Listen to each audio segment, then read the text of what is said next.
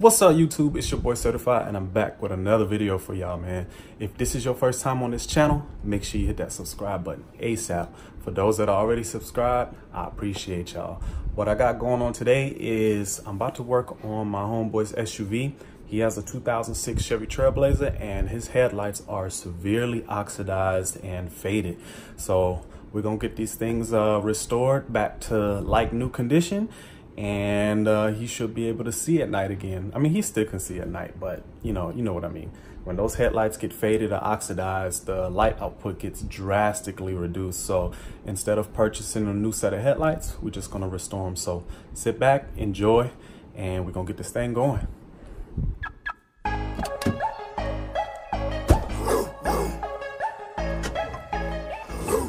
So of course I got my watchdog watching over me while I'm doing this, but real quick before we get this thing started, I'm just going to show you guys what I use to restore these headlights. I'm pretty sure there's plenty of videos you can search on YouTube to get this thing done. I'm going to show you guys the process that I go about.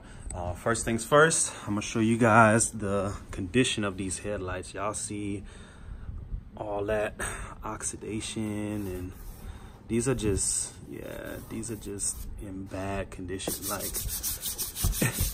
that's not dirt. That's not dirt at all. That's oxidation, fading, the clear coat is peeling.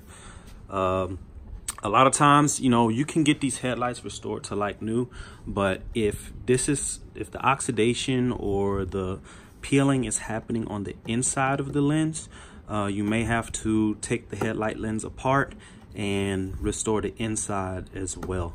A lot of people don't like doing that just because they don't want to break open the headlight, but that is an option.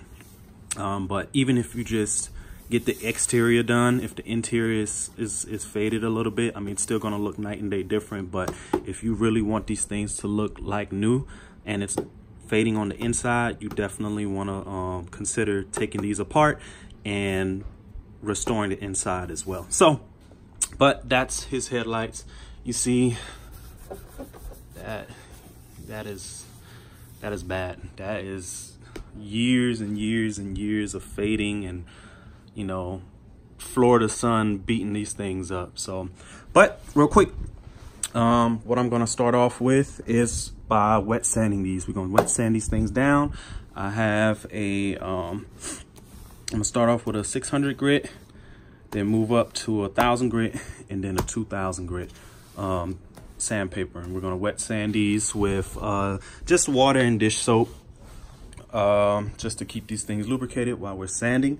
And then after that, we're gonna spray these things down with water and alcohol solution, just to get these things as dry, not necessarily dry, but get any oils or residue that was left over with during the wet sanding process, get all that stuff off to get these prepped for polishing. So we're gonna do a 3-step polish on these. We're gonna start off with a wool pad. I'm gonna use the holy crap, I was about to say Detail Garage, but Chemical Guys V38. We're gonna start off with that, which is, I believe, their most aggressive compound that they offer. Don't quote me on that, but this compound would definitely do it.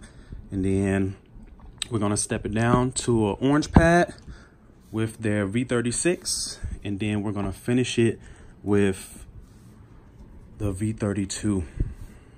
Finish it off nicely, and those things should be nice and crystal clear again. And to finish it off, you have two options. You can either use a sealant to seal these things in, and a sealant would generally give you a good, I'm gonna say, year of protection before they're subject to, you know, the elements out from the sun and just chemicals or anything like that that could cause them to start oxidizing again. But we're not going to just seal them with a sealer. We're going to actually ceramic coat them with C-Quartz UK 3.0 to give them years and years and years of protection. So, all right, let's get this thing going. All right, got these things in the bathtub. Just a quick note, you do not have to take these headlights off your vehicle to get this job done. If you're going to do these on the vehicle, make sure you mask off any areas that you could potentially hit the paint with when you start sanding these things down. You don't want to damage your paint in the process of doing this. But if you have the ability to take the headlights off, and it's an easy process, like on his Trailblazer, it's real easy. It's just a couple screws and you can pop them right off. No bumper removal, nothing like that, in order to get these things out. It just makes the process easier to get it done off the vehicle. So we're gonna get these things started real quick, because it's gonna be hard for me to hold the camera and do this thing at the same time. You wanna get these headlights wet with the soap. You don't have to go crazy and wet the entire housing.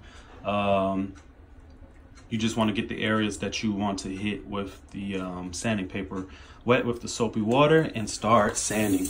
And you want to primarily sand everything in one direction. If you're going to switch it up, just keep sanding in one direction, or horizontally or vertically. You don't want to go into circular motions, just because it's going to make it that much harder for you to buff out those scratches in the polishing process. So let's get this thing going. I'm gonna show you guys right now. I'm doing it with the 600 grit sandpaper, and I'm gonna show you guys step by step. All right, so the first step is done with the 600 grit. We're gonna get these things rinsed off.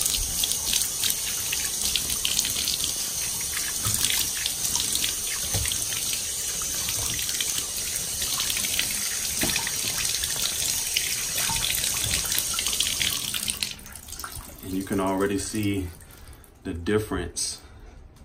Once these things dry, they're definitely gonna look hazy, as you can see right there. So we're gonna definitely go to the second step and try to get these wet sanding marks much finer, so it's easier for you to polish them out in the end. I'll show you guys what it was. That's what this left side looked like. Well, it's actually the right side headlight. So here we go with the second step with the 1000 grit sandpaper. Let's get these things going. All right, that was the second step with the 1000 grit. I already rinsed them off. It's already starting to look good. You want to even haze on those. That will let you know. You definitely want to inspect them to see if you missed any spots. You will definitely know if you missed a spot, especially once it starts drying. But you want to even haze on those before you start polishing. Just a quick note, while you're wet sanding, make sure it stays lubricated. Do not allow it to dry, because it's definitely gonna gouge up your plastic really bad. So keep your sandpaper wet, as much, as wet as you want it to be. Just make sure it stays lubricated, and you want to do it for about, I'm gonna say, a good minute. Sand everything for a good minute. That should be good enough. But just inspect your work after rinsing to make sure you got everything off. Mainly you want to do this on the first step, because that's the most aggressive portion. As long as you got everything on the first step, the rest is going to be much simpler. You're pretty much just finding out those wet sanding marks. So we're going to go on to the third step, which is going to be the 2000 grit. And this is actually, this is not a super time consuming process. I think the most time consuming part is probably taking the headlights off the vehicle, or I'm gonna say the polishing part is probably the most time consuming, even though it's not that long, especially if you have a dual action polisher and the right compounds and pads. The process is fairly quick, so you can expect to do both headlights, I'm gonna say, within an hour. So depending on the condition, So let's get this final process going on this set, and then we're gonna tackle the next set. All right, that was the third step. I already rinsed these things off, and that's the results we have so far after wet sanding. And you can already see it's a tremendous difference compared to what these things look like. Excuse the fact that I'm in the bathroom doing this, but Wanted to get these things done in the bathtub just so it's easier to clean up my mess, because these things can sling some dirt. I don't know if you guys can see that. That's literally the dirt that was slinging off and the oxidation that was slinging off of these as I was sanding them. So now it's time to tackle the other side and then get these things dried off. All right, as y'all can see, they are all wet sanded. All of the oxidation is gone. So now it's time for a quick alcohol wipe down and then to the polishing step. Shocka on the beat. Shocka on the beat.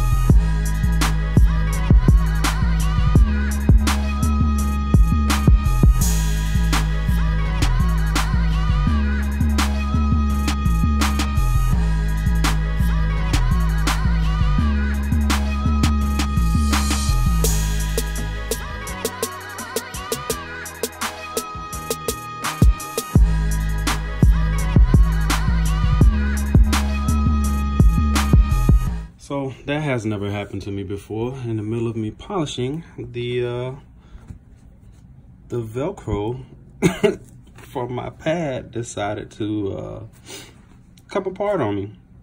So in order for me to get this thing done with a more aggressive approach with an extreme compound, I'm going to use a yellow pad. So let's get this yellow pad. A microfiber extreme cutting discs. That's actually going to do a much better job than the yellow cutting pad. The yellow cutting pad will get it done, but this is going to cut through those fine scratches a lot faster. So I'm going to start off with that, then take it to the second step with the orange pad and then the black finishing pad. So let's get it going.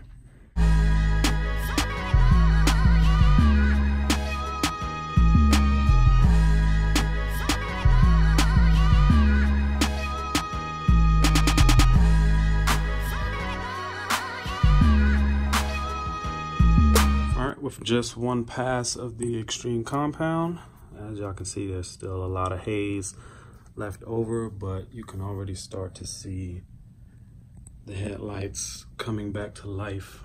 It's a drastic difference from what they were before. So just a couple more passes before we get to the second step and the final finish.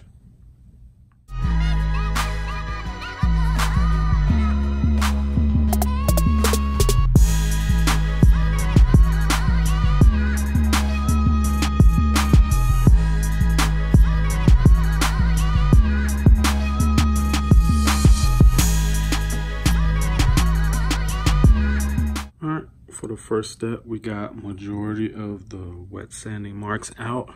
One thing to note, these headlights are really old and they have a lot of like spider webbing and really deep rock chip marks and stuff like that on there.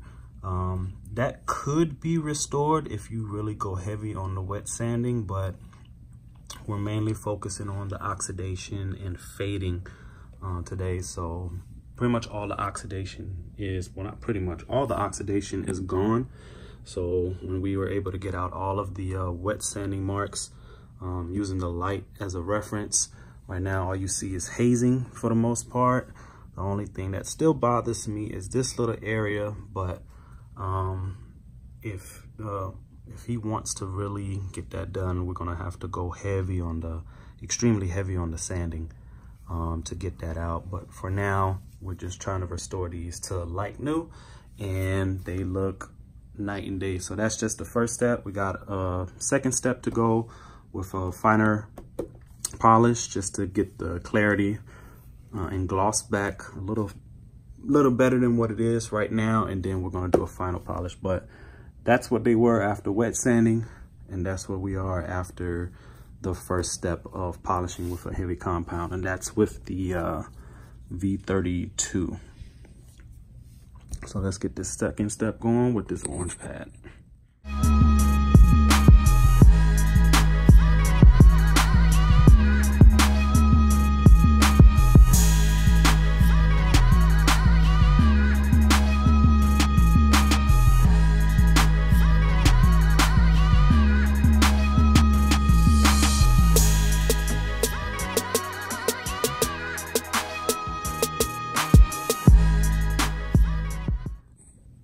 That was the second step. Just refine the clarity a little more. This is really starting to bother me, this little area right here, but some of these things are just not like the webbing and stuff. That's not going to be able to get helped. This right here is a potential that can come out, but looking at it up close, the camera, it looks like it's starting to web in this area as well. I really don't think that can get helped. So we're just gonna get these things to look good as possible. I mean, like I said, this is a 2006, so these headlights are a little over 13 years old. So, I mean, for 13-year-old headlights, to get them back to this condition compared to what they were, including the wet sanding, they look pretty damn good in my opinion. So we're gonna do this final step. This second step was done with the V36. So we're gonna do this final step with the V30. I'm sorry, not the V32. I'm tripping. With the V38, the final polish, and that will wrap it up for this headlight until we get the other one done, and then we're gonna ceramic coat both of them. And here we have the finished product. Well, 90% finished because we still have to ceramic coat it, but these are night and day compared to what they were. The only thing that's still present are these little, if you can see it, etched things inside the lens. Like I said, I'm pretty sure you may be able to get it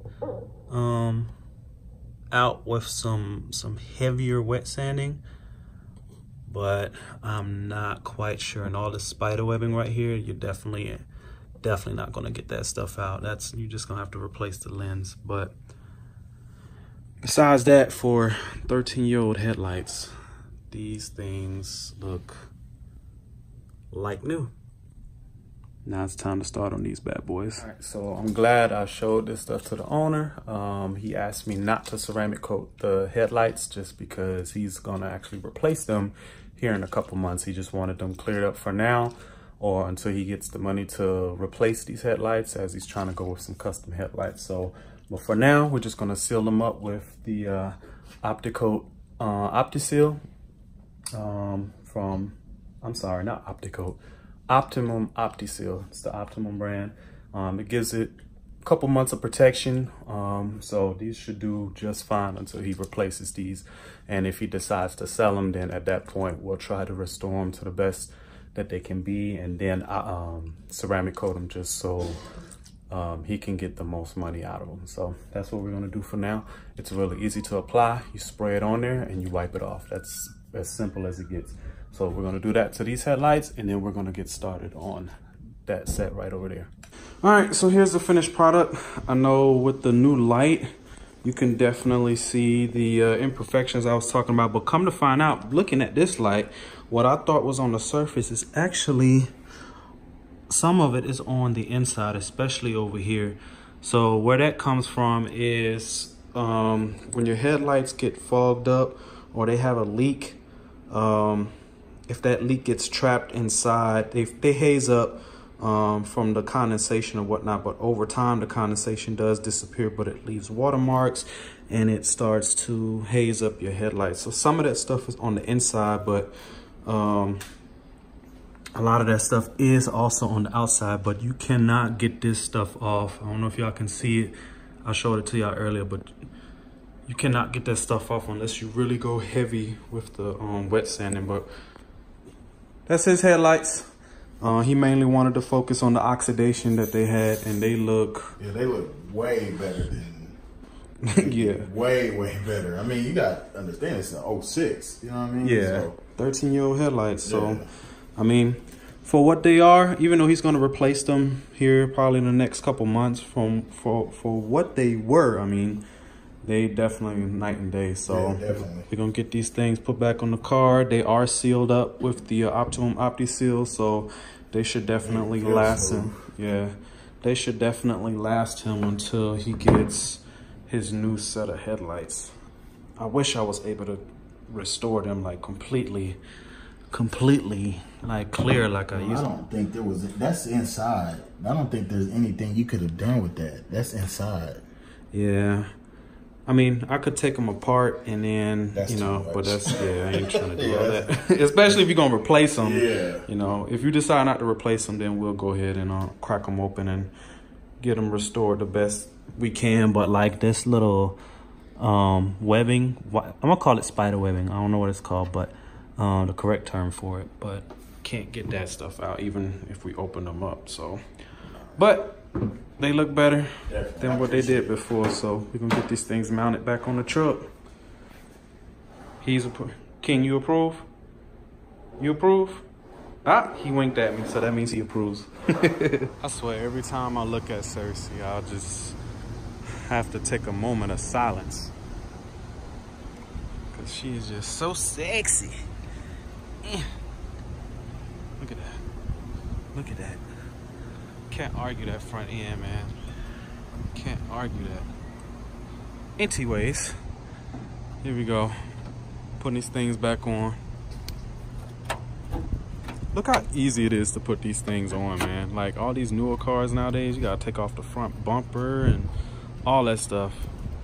So I wish I would have got a before shot of what these things look like, but this looks way better than what they were.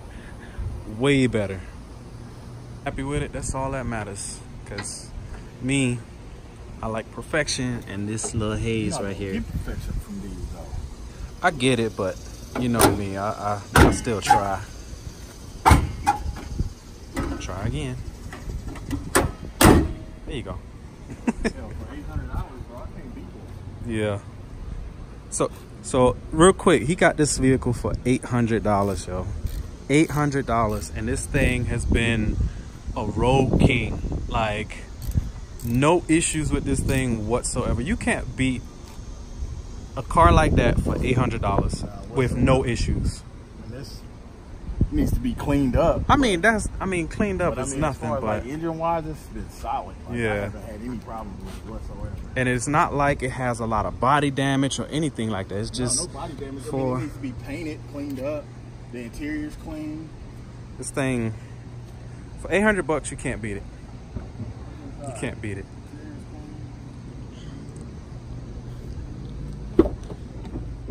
Look at that.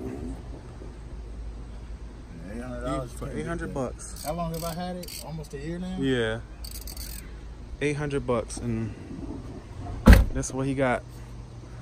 See, that's what I need to find somebody that'll sell me a car for $800 that's in this type of condition, so I can leave Cersei for my weekend That's what I'm gonna do when I buy me a Charger. Uh-huh. A new, you know, the new Charger. That boy gonna be sitting. Like, I mean, you know what I'm saying? I wish I could say that's my daily driver right now. So, but yeah, this thing. Oh yeah. See, that's what I need. I need me a beater. That's what I need.